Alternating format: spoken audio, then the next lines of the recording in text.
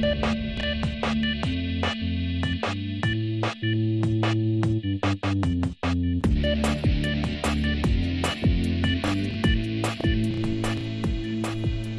for joining us. I'm Randall Bennett, taking a bit of a break for the vacation week and talking about a few different topics. Today we're going to talk WiMax, and to do that we bring in Jason Heiner, who runs Tech Republic. He's the editor-in-chief over there. Jason, thanks for being with us. Sure, glad to be here. So WiMax is one of those new buzzwords that people keep talking about. It essentially, when I think of it, it's kind of like the next generation of wireless technology.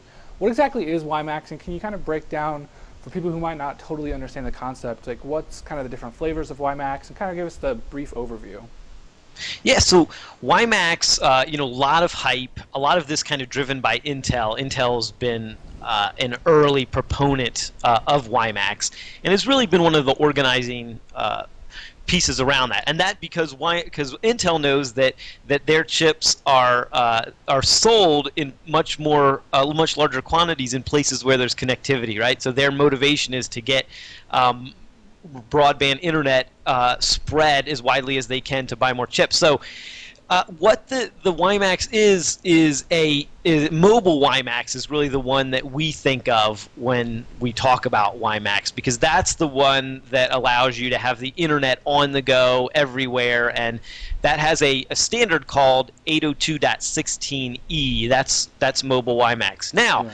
Some people you'll see when you start talking about WiMax, people raise their hand and say, "Hey, we've got WiMax, in my city, and I don't know what the big deal is, and I don't understand, but I can't get it because it seems like it's just for businesses." And what it is there's an older standard of WiMax called 802.16d, and that's fixed WiMax, and it's just a replacement for your cable modem, or businesses use it for their kind of internet when they can't get a good connection in a spot or that kind of thing. So really, all this is kind of like buzzword soup. Like there's these different standards, but basically the thing that people should really pay attention to is mobile WiMax, and that's the thing that like Sprint and the folks like the Zome and Clearwire folks, all those people are rolling out in places like Baltimore. So that's kind of like, it's a replacement for 3G data where you can have access like on your phone or your laptop. So mobile WiMax is the thing we should care about. So mobile WiMax being the next generation of wireless data, how fast of speeds can people expect from this new upcoming standard? Yeah, so in the real world, you're talking to speeds of about 2 to 3 megabits per second. Decent. You're going to see higher than that a little bit. I've tested the one in Baltimore when they launched that one. I was getting between 2 and 5, but you got to remember that there weren't a ton of people on it yet at that point.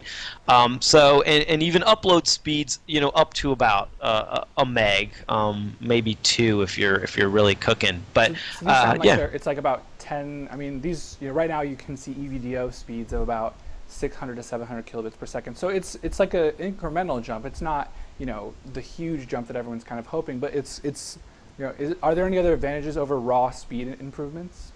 Yeah, there is a quality improvement. I mean, it feels much more like a regular internet connection. The thing about 3G is it just is not as reliable a connection. It's forcing a network that's made and built for voice and trying to shove data down it, and so it has those limitations. WiMax is built for data, but now you can use voice over it, but it's a VoIP, kind of like what we're doing now over Skype.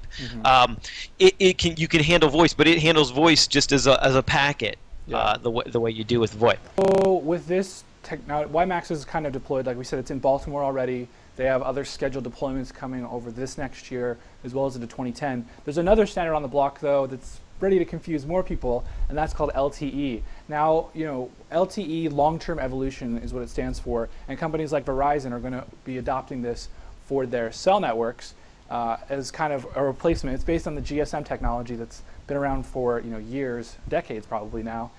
So what's LTE, and compared to WiMax, are there disadvantages and advantages for both standards? And inherently they're not very interoperable, though, right? These are kind of one or the other.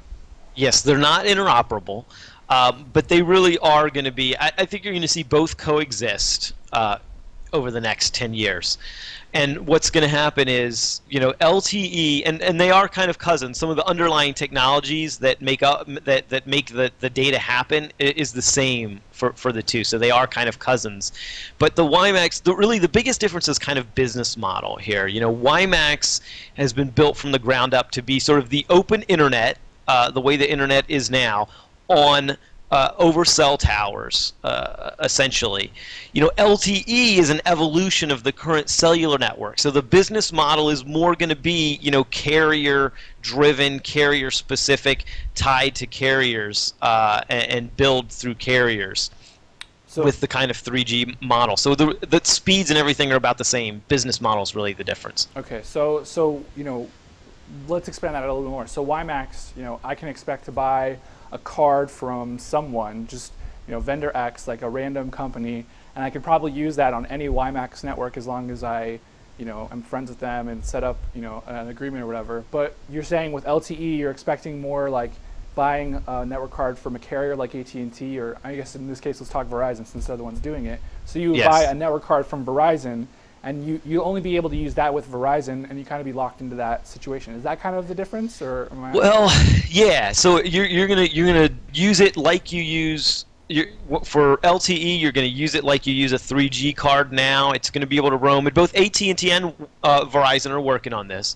So you're gonna be very much in that cellular model. Yeah. With WiMax, you're gonna be more in kind of the ISP model. And remember now, WiMax has partnerships with Google and Comcast and Time Warner Cable. So it's very likely that you're gonna see some partnerships where, if you have Comcast or Time Warner or whoever for your cable, that you may have this joint deal where, okay, I'm going to get this higher level broadband package where I get my home internet, and I get WiMax, this roaming internet that's sort of nationwide and eventually international as well. Or the way they're doing it in Portland and Baltimore right now is you can buy WiMax, you get a home router, and that's your internet connection at home, and you have a chip built into your laptop, like many of them have now, embedded, or a dongle, and then you use that also when you roam. So you have one internet there if you're WiMax. So that's kind of the difference. So the last thing I want to ask you, this is obviously a really complex thing that people have been talking about for, I think, about 5 years now. It's kind of been in the pipeline. So WiMax is deployed. LTE is scheduled for 2013. When are consumers really going to be, using this in the mainstream? Do you think this is something that we're going to see towards the teens and into the early 2020 era, or do you think this is something that could roll out even sooner within the next 5 years? Yeah, we're going to see it more in the next 2 years. I say 2009, 2010, 2011. This is going to accelerate pretty significantly. Clearwire, the primary mobile WiMax provider in the U.S., they've got it in the 2 cities that I mentioned. They're also deploying it in more cities, 6 more cities, actually 8 more cities, I'm sorry, before the end of this year, more mid-tier cities. And then in 2010, they're going to about 50 more cities, leading with Chicago, New York, DC, San Francisco, Boston. So they're going with all the big cities next year. Now, LTE, from that angle, Verizon, everything that I'm hearing right now is Verizon is hell-bent to get this out because they know that they're going to be coming under pressure from WiMax in the market. And so they're expecting to do kind of what WiMax did last year with the 2 cities that it lit up. It's going to go supposedly by the end of this year, even with a couple test cities, and then maybe go to 10 or 15 cities more next year. Now that's their current plan. Building these networks is tough. Yeah. Verizon's probably the best network builder out there, so I trust their timeline a little more than others. WiMax, when it originally got pushed out, it was about 2 years behind schedule. Yeah. So we don't know, but I think by next year we're going to see both of these things in action, and consumers are going to start using them pretty significantly, and we'll have some more information. Well, it'll be interesting to see. Jason, thanks for joining us again. It's techrepublic.com. Jason writes a tech sanity check, a bunch of different publications there, so you can find out about WiMax, or you guys mainly do business stuff, right? You're kind of handle like the business side of things? We do. We're you know, mainly for IT professionals. So it's mainly an online trade publication and community for trade you know, IT professionals. But we do basically business technology and all these technologies, how they relate to business and what are the business uses for them. Awesome, Jason. Well, thanks for being with us. Of course, you can get links to all this stuff over at techvee.com, where we have the full write-up. And we'll also have links to a bunch of Jason's written about this so many times, so we'll have links to all of his posts. So if you want to find out more about WiMax and what to expect, we'll have all that info there. Tomorrow on the show, we're actually going to be talking with Intel about WiMax and seeing, you know, what they think of this upcoming, you know, how they want to play this. So we'll talk to them. That is it for today's show. I'm Randall Bennett, and we'll see you next time. Later.